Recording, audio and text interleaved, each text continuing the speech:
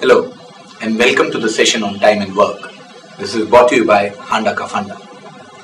What we need to understand in time and work especially is, suppose A does some amount of work in A hours, B does the same amount of work in B hours, then together how much time will they take? Together the time that they are going to take is AB by A plus B hours. Let us see how. What is the amount of work that A does in 1 hour?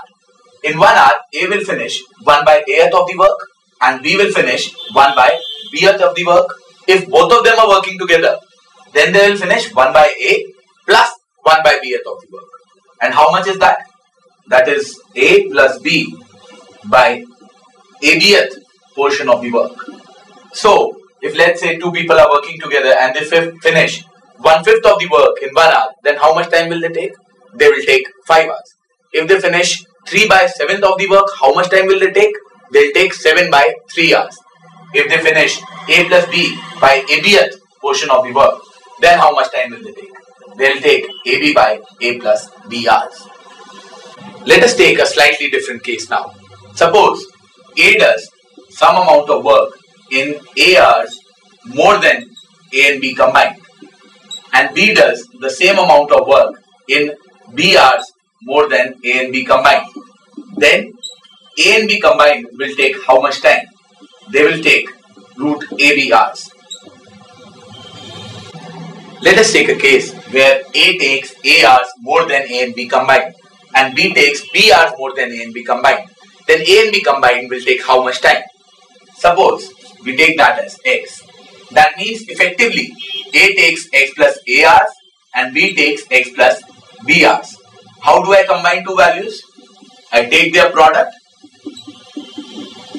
AB by A plus B, as we just discussed. That is how we combine the time taken by two people. And A and B combined, I have assumed that they take X hours. Solve for X. What will I get? In the numerator, it will be X square plus AX plus BX plus AB. Whereas, if this goes to the other side, this will become X square plus AX plus X square plus BX. What does that mean? X square cancels, AX cancels, BX cancels. I am left with X square is equal to AB, or X is equal to square root of AB, which tells me that if A takes A hours more than A and B combined and B takes B hours more than A and B combined, then together they will take square root of AB hours. To understand the concept of negative work, we need to understand what is our target. For example, suppose there is a tank and A takes 2 hours to fill the tank, B takes 3 hours to fill the tank, and C takes 4 hours to empty the tank. Then which one of the pipes A, B and C is doing positive work and which one is doing negative work? For that, what we need to know is what is our target. Whether our target is to fill the tank or our target is to empty the tank. If our target is to fill the tank, then A and B are doing positive work and C is doing negative work. How much time will they take combined together to fill the tank? For that we need to do an analysis on a per hour basis. What happens in 1 hour?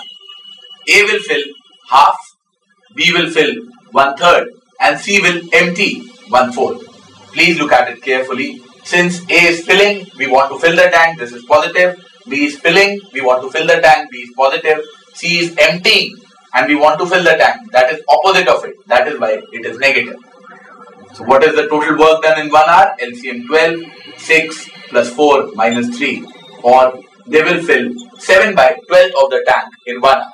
That means if all three of them are working together, they will take 12 by 7 hours to fill the tank completely.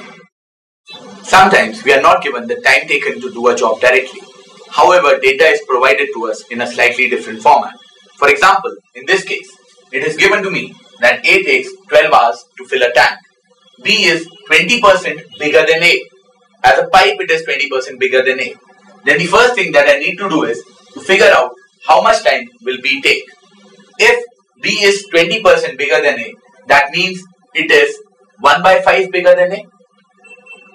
which means it is 6 by 5 times in size of A. If the size has become 6 by 5 times, then the time taken, which is inversely proportional to it, will become 5 by 6 of the original, which means we will take 5 by 6 of 12 or 10 hours to fill the tank. C is 25% bigger than B, which means it is 1/4 bigger than B in size, which means it is 5 by 4 times the size of B. So how much time will it take? If the size is 5 by 4, time taken would be 4 by 5. I know I have just calculated B takes 10 hours.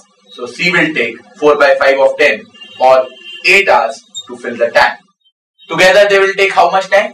Then once again we need to calculate it on a 1 hour basis.